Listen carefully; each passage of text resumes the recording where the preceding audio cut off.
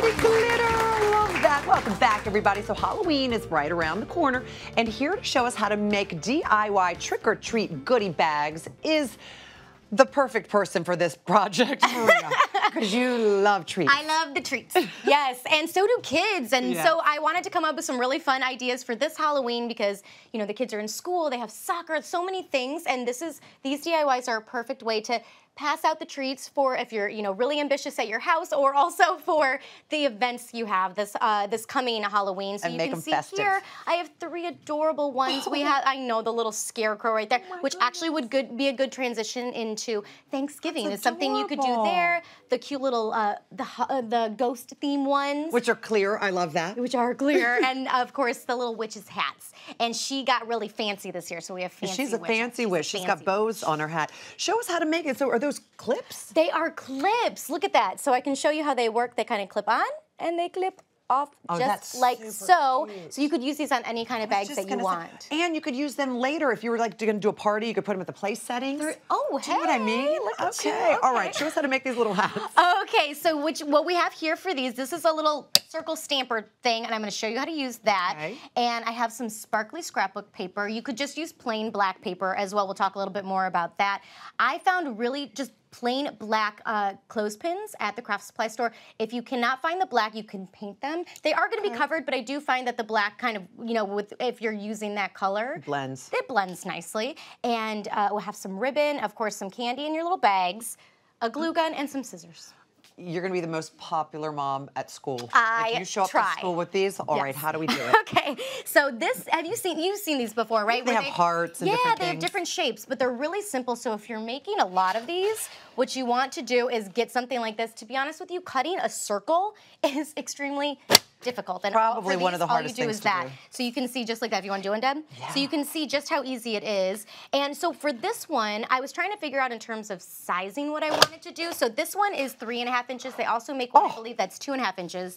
And it's absolutely the perfect circle. And what it's incredibly satisfying. Yes, this is an investment, but you can use it for a bunch of other different products. And okay, we have our assembly line here. So we have obviously our circles. All right. And this is where you... I'm a professional circle cutter now. Yes, you are. So you can see how quickly you can make all of your circles. Okay, so then you just want to cut the top of the hat. So we have our triangle here. Did you freehand that? I did freehand that, but the tip with this one is once you cut one, you want to place this on your paper so that they're about the same size. So you could freehand, you really could use a template if you wanted to as well, and take your little guy here and just put a little bit of hot glue, just like so. And I like using hot glue because it's like instant gratification. Right. You know, it's gonna dry super quick, and that on both sides. And you could do different colored hats if you wanted to as well. Make her even fancier. You could make her super fancy. Okay, so for the base of the hat, I have my circle here. What you want to do, this is my tip with this, I tried to do like another punch and it didn't work because it made it too big. And so what you want to do is figure out where you want it to fall on your hat. So put your hat up, so I want it to be about here. And you can mark those sides. With this, I just kind of use my finger because it makes it kind of chip away at the little glitter that's on there. And use your scissors. And all you do is do that so carefully, obviously, because you're cutting, you know, towards your fingers. So go around like that. And it might take a few different cuts to kind of get it perfect, but all you do is pop it through like so. Oh, this is adorable. And you have your hat. Oh my gosh, so what you want to do is go in and use some glue and glue on both sides. So I have one done that's right here. Now what about our bows? I mean, you could leave it like that and it's super cute. But and you see it works like that. Yeah. So we're making her fancy. Yeah, what about our bow? She's fancy. So we have our bows here.